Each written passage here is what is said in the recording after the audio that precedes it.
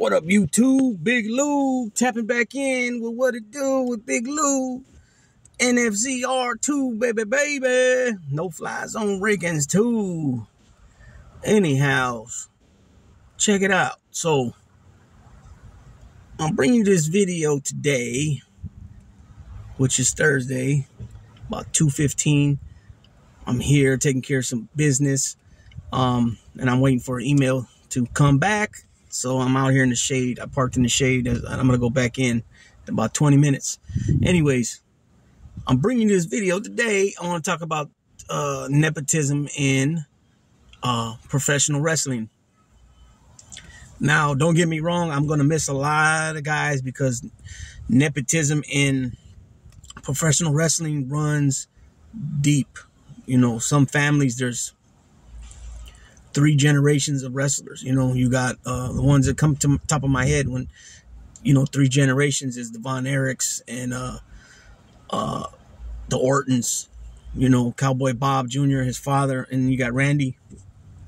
You had Ted DiBiase, his dad, I believe, and then Ted DiBiase's son. You had where it's like multiple generations. Joe Blanchard, Tully Blanchard, and then I think Tully's daughter wrestles. You know what I mean? Those are the ones that come to my head right away as far as multiple generations, as far as, at least 3 generations. The Harts, Stu Hart, and then Jim the Anvil Neidhart, which was his son-in-law, and then he has a daughter now, I think, that wrestles. R.I.P. Jim the Anvil Neidhart and Stu Hart. Stu Hart, big time. His legacy in wrestling runs deep to Hart, and he's been credited as training multiple legendary wrestlers over the years. But the other families that come to my mind, the Funks, Dory Funk, Senior and Junior, and also Terry Funk. I mean, you're talking about, man, Terry Funk wrestled for like 50 years, I think. He was an old dude in ECW, and that was extreme championship wrestling. That was crazy shit they were doing. He was fighting Cactus Jack, Mick Foley.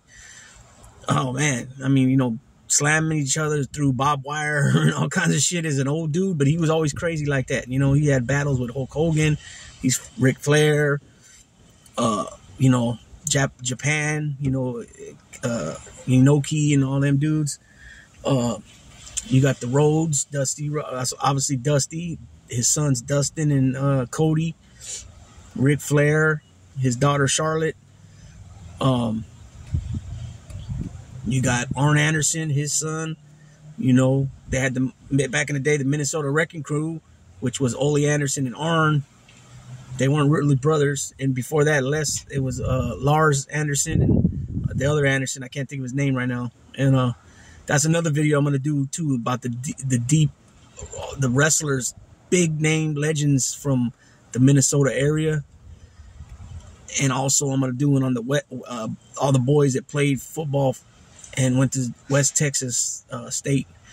Because there's at least 10 that are from that area as well. In the Minnesota, there's a gang of dudes from Minnesota. I don't want to drop names now. Most of you people that know professional wrestling will know who's from Minnesota area and West Texas State area, but I'll leave that for the video because I don't want to start dropping the names here and then it'll just kill the video. So anyways, I left off with the Andersons. You got the Von Erichs. You got Fritz, the father, who ended up running WCCW, which was World Class Championship Wrestling out of Texas. And of course, he had all the sons: David, Mike, Kerry, Kerry, and what was the barefooted one's name? I can't think of it. David Von Erichs, the one that died first. Anyways, there's like 4 brothers, the Von Erichs, and now they have kids. The last living brother is out of Florida or Miami. Jesus, sorry guys, Hawaii now, and his sons wrestle. The one that was barefooted all the time. You got Hulk Hogan, and then his nephew Horace, right? That's supposed to be his brother's son. And then, Brutus Beefcake and Hogan go way back from high school days, excuse me. You got like I said, Cowboy Bob Orton Sr., Cowboy Bob Orton Jr., Randy Orton. You got Blackjack Mulligan, his two sons, Barry Windham and Kendall Windham. And then Mike Rotunda was his son-in-law, was married to his daughter. And then they got he had two sons that were wrestlers, Bo Dallas and what was the other one's name? Wyatt. Something Wyatt. Those are Blackjack Mulligan's grandsons, Barry Windham's nephews, and Mike Rotunda's kids. Then you have the Steiner brothers, right? You got Rick Steiner and Scott Steiner. Those dudes were badass tag teams. Rick came out first in the mid '80s. Florida Championship Wrestling, I believe he was at first. Then he went to Jim Crockett, blew up Jim Crockett.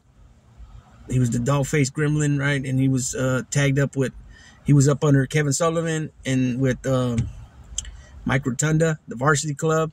And then I want to say by 88, 89, his brother came in and they became tag teams. They would come in there with their Michigan wrestling gear.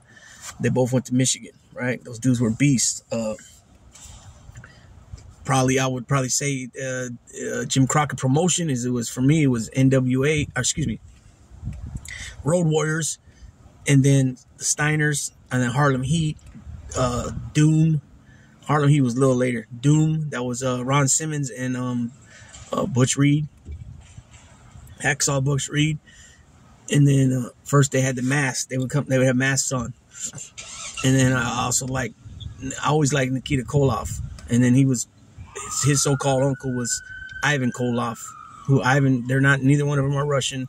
One's from Minnesota, the other one's from Canada. You got that was AWA, which was Vern Gagne ran, his son Greg Gagne, right? Then you had Larry Henning, the Axe, which was Kurt Henning, Mr. Perfect's dad. And then Kurt Henning has a son with Axel Henning, right? Or something like that. I think his name is. So you got that. That's 3 generations there.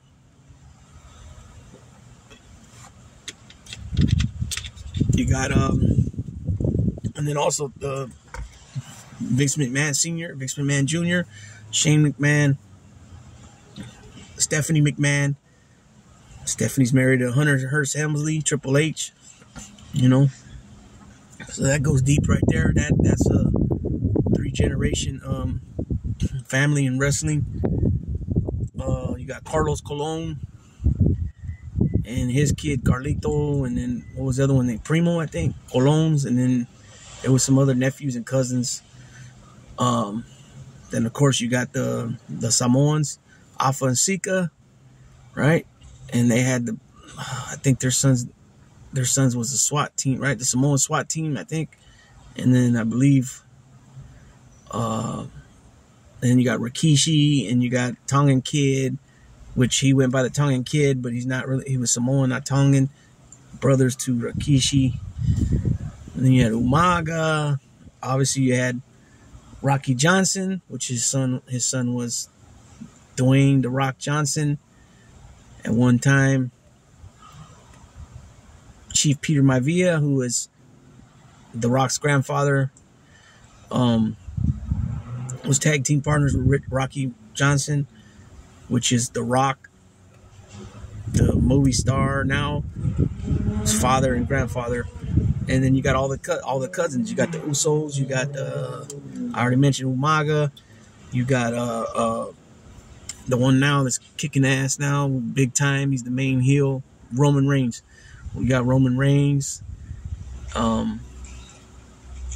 There's a ton of, Jimmy Superfly Snuka's daughter wrestles. I can't think of her name.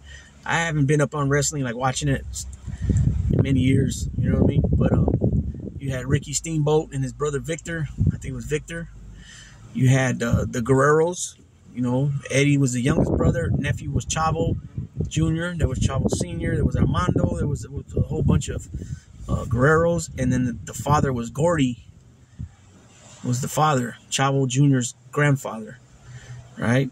You got them dudes. You got the Rey Mysterio Sr.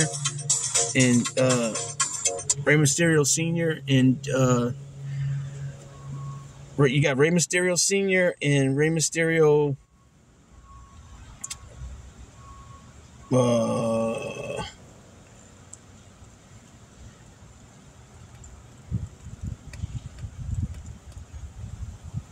You got Rey Mysterio Sr., Rey Mysterio Jr. obviously now, and then his Rey Mysterio Jr. son is around. You got Alberto Del Rio. I'm not sure which one. Mil Mascara was his dad or his uncle, and then there was another masked luchador that was his uncle. You got the Hearts, all the Hearts. Obviously, the big name is Bret Hart, and then Owen, tragedy, R.I.P. Owen Hart. All their brothers were wrestlers. Obviously, his father, Stu, like I mentioned earlier in the video, he trained a lot of guys. They would go up there to the dungeon and, you know, the basement and get stretched out by Stu Hart. All the sisters were married to wrestlers. All the Hart sisters. Bret the Hitman Hart's sisters. One was married to British Bulldog Davey Boy Smith. Another one was married to Jim the Anvil Neidhart. And like I mentioned earlier, his daughter wrestles. And then Davey Boy Smith, his son wrestles, Davey Smith Jr., right? And then you got the cousin, the Hart cousin. I can't think of his name. He's a little out there. He gets in a lot of shit. I don't know if he still does. Hannibal got into it with him one time, I think. And you have Dynamite Kid, which was Davey Boy Smith's cousin. That dude was like, he was doing all kinds of shit way before anybody, high flying stuff. You know what I mean? And he hurt himself a lot when he got older. You know, he was crawling. He was crawling around his house when he got older. Well, you know, after he retired and then died, not too, you know, I'm not sure how many years after that did he pass, but it wasn't many. A lot of that was from the injuries of jumping around and all that. I want to say too, probably steroid use. There's a couple wrestlers that, you know, their steroids really jacked him up. Lex Luger and Superstar Billy Graham. Those are two right there that Superstar Billy Graham is having all kinds of issues. Kidney problems, I believe, and different things. Lex Luger's in a wheelchair. I mean, his hands are like this. He's got to write with two hands when he was signing the belts. You know, it's sad on some of these stories, you know.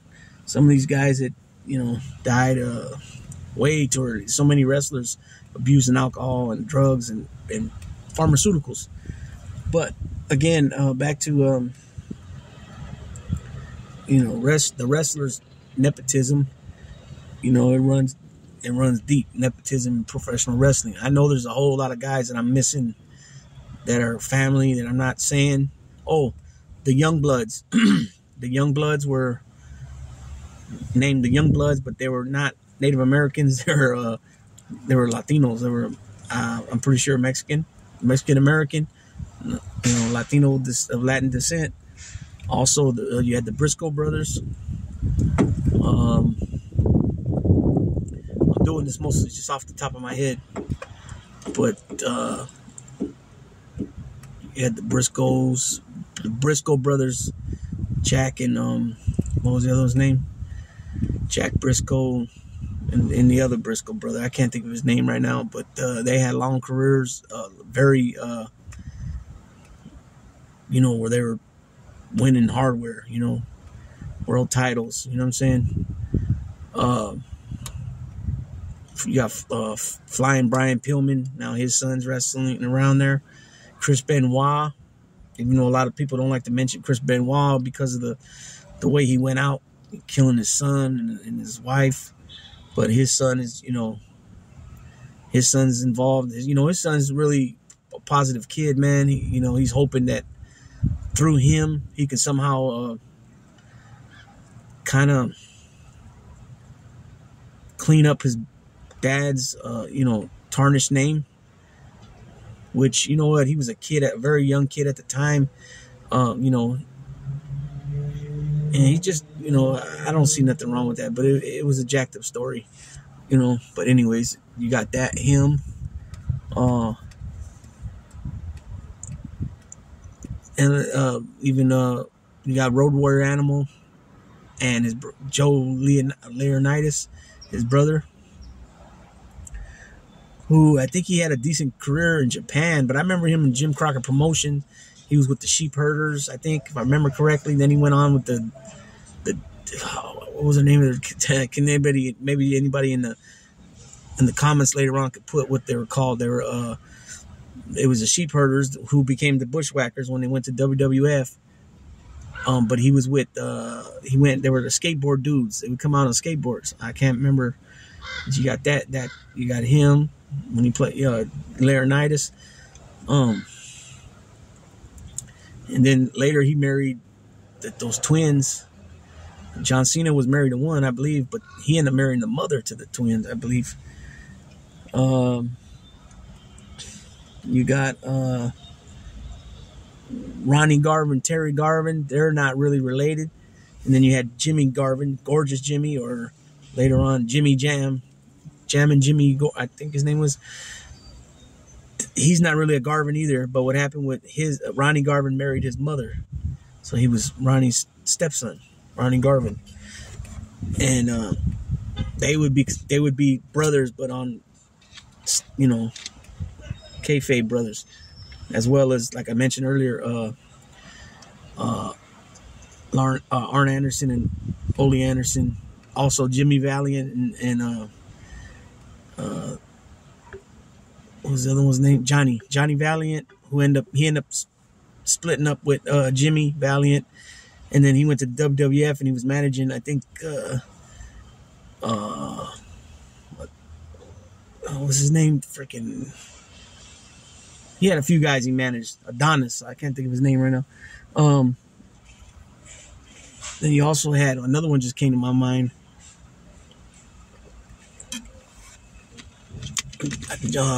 Greg the Hammer Valentine and his dad.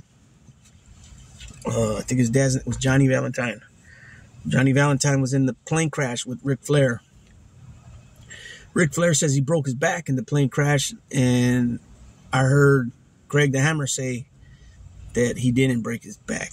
And those two guys were tag team partners too. That's another video I'm gonna do. Guys that were old school tag team partners at one time. Guys that ended up being legendary later on, earlier in their career. So it was Ric Flair and Craig Hammer Valentine were tag team partners. Dusty Rhodes, Dick Murdoch, they were tag team partners. So we'll touch on some of that. Professional wrestling is, like I said, nepotism runs deep. And I know I missed a lot, so if anybody can remember any other guys that I didn't mention that are family, throw their names in the comment section. I didn't even research really none of this. This is just all off the top of my head, my recollection.